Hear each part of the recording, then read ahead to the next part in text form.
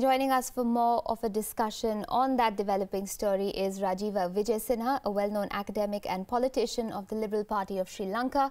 Also joining us right now is our very own Padma Rao, Senior International Correspondent with WION. Thanks so much, both of you, for joining in on the conversation. Padma, I'll come to you first. We've heard that Mr. Sirisena's government came to power in Sri Lanka on the plank of improving relations with India. Would you say that Mr. Sirisena's government has been able to achieve that to some extent? Well, Aisha, I'm glad you brought up that question right at the very beginning, because what has happened is that though the intention may have been there, things have moved rather slowly on the front of improving relations with India, largely because Sri Lanka continues to be, under a great debt vis-a-vis China. And as you know, as we all know, China and India see each other as strategic sort of rivals in the Indian Ocean region. So no, I would say that not as much has happened. Certainly there have been, visible signs of the government in Sri Lanka making every attempt to do so. First visits by Prime Minister Ranil Wickremesinghe, first visit to India by President Sirisena. But no, as far as Delhi is concerned, it seems to be more of a wait-and-watch policy to see who blinks first.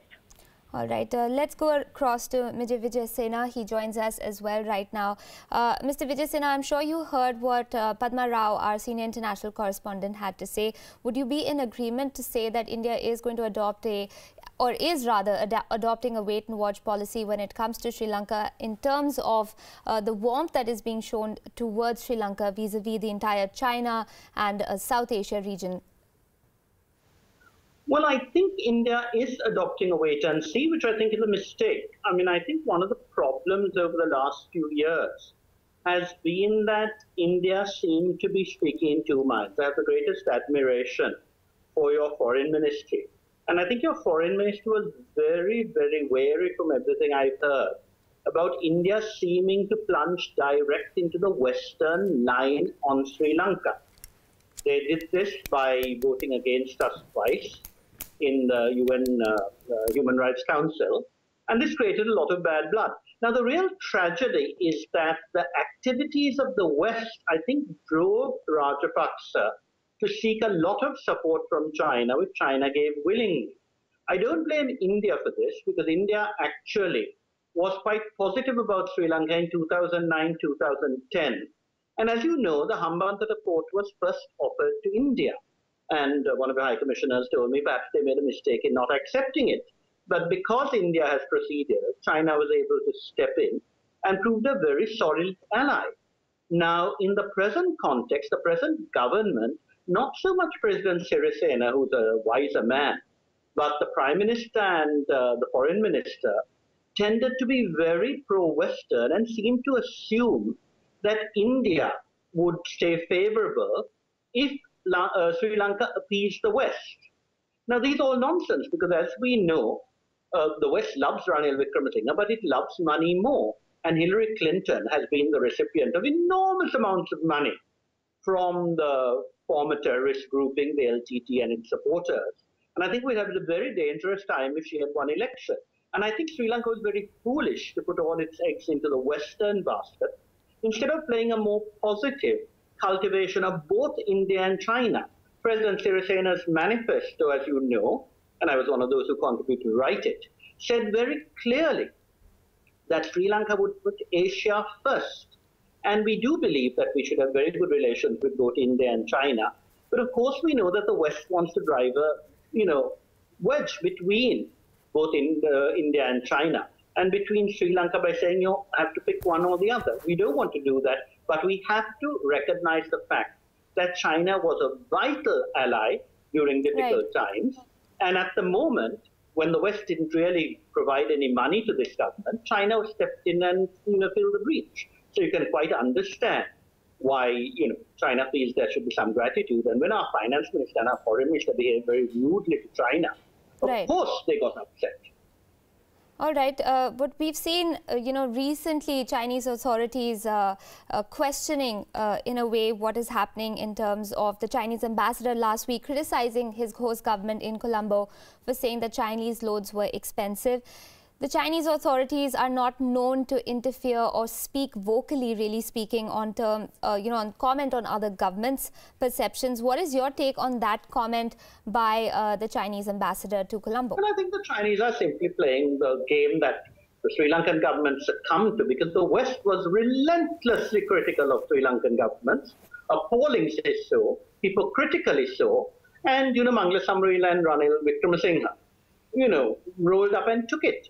And then when that's happening, to have a minister insulting the Chinese who actually stepped into the breach when America did not provide much support to this government and indeed has continued to persecute us internationally, I think it was perfectly correct of the Chinese ambassador to make his views known. It wasn't an attack, it was a defense.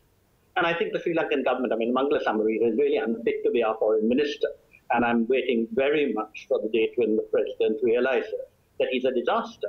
The president, I think, realized that Trump may be a good bet for Sri Lanka, where Samrila sort of expressed the fact that he was deeply disappointed. The trouble with both Wickramasinghe and Samrila is they don't understand the word.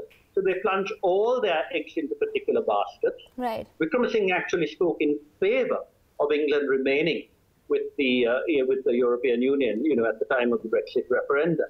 And they seem to think that currying favor with the current leaders of the West will actually benefit Sri Lanka, when, as we know perfectly well, the West has never been a reliable ally. India knows this perfectly well. You, after all, one of the biggest victims of America in the Cold War in the 80s, when China was a great friend.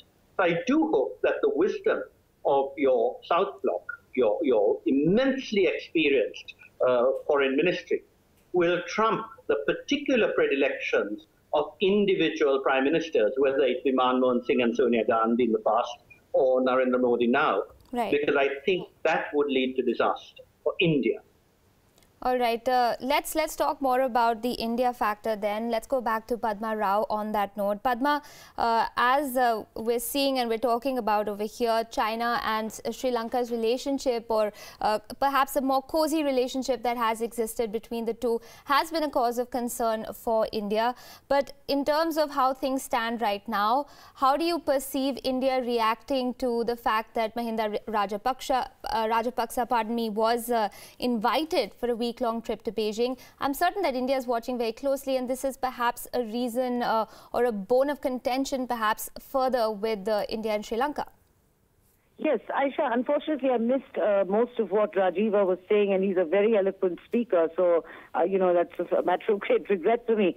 But certainly, yes, New Delhi is watching very closely because, this means for the very first time, there is a visible sign that Beijing is reaching out to what is the opposition in Sri Lanka, and also the opposition, within the opposition to the former president, who was not known to have the best of relations with New Delhi. But on the other hand, former President Rajapaksa, is also the man who has to undoubtedly be credited, and all Sri Lankans of any political hue continue to do that till date, including the current Prime Minister and the President, that he was the first President to be credited with actually ending the war, the 30-year-long civil war in Sri Lanka, and bringing about extremely rapid development in the north and the east, which were completely ravaged by the war. So, and during that process, that is when the relationship with China took on, went from strength to strength. So, in a sense, but this is the first time. So far, it was a trade relationship, an investment relationship between China and Sri Lanka, and also the Chinese provided weapons to the Sri Lankan army to be able to defeat the the Liberation Tigers of Tamil Eelam.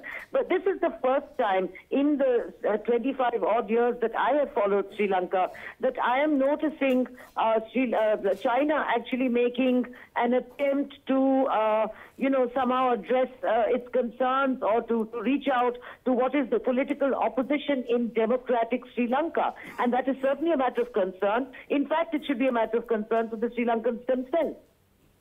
Mr. Vijay Sinha, what do you say to that? India should be concerned about the overtures being made by Beijing towards Mr. Mahinda Rajapaksa. But as Padma is pointing out, it could also be a matter of concern for Sri Lanka itself. Let's have your comments on that. Well, I wouldn't call it a matter of concern. I would say it is something to take into account in formulating your own policy. Now, everybody knows perfectly well that a lot of people who were anti-Mahinda Rajapaksa in the run-up to the last election were closely approached by governments, both the Indian and the Americans more blatantly, because they wanted to topple Rajapaksa. Now, I think at the moment, you have a situation where it's not a question of others aiding the toppling of this government. This government is doing pretty well in actually making itself so unpopular that if there were an election, it is likely, something that seemed totally unlikely 18 months ago, that Rajapaksa's new party would do very well. Now, I think the real problem is you have a situation where you have what I would call a moderate president, but between him and Rajapaksa, there's a lot of bad blood, and I think it's important that they should start talking to each other. And he leads a government headed by a very pro-Western party, which is largely out of touch with the Sri Lankan people, or certainly its current leadership is. It actually has some very decent people in the old Senanayaka tradition, but they don't have a chance at the moment. Right. And you have what I would call the Yankee-Dickey type of what happened in the 80s, when, as you know, India was treated very badly and was the victim of alliances between the United States and Sri Lanka. So I think it behoves India now to think not that they should be worried about China, but they should also start thinking about what is best for the Sri Lankan people. Now, India stood by us solidly. I mean, I know that in the 80s, in a reaction to the West, it supported the terrorists, and that was a great disgrace, and India suffered badly with the murder of Rajiv Gandhi. Right.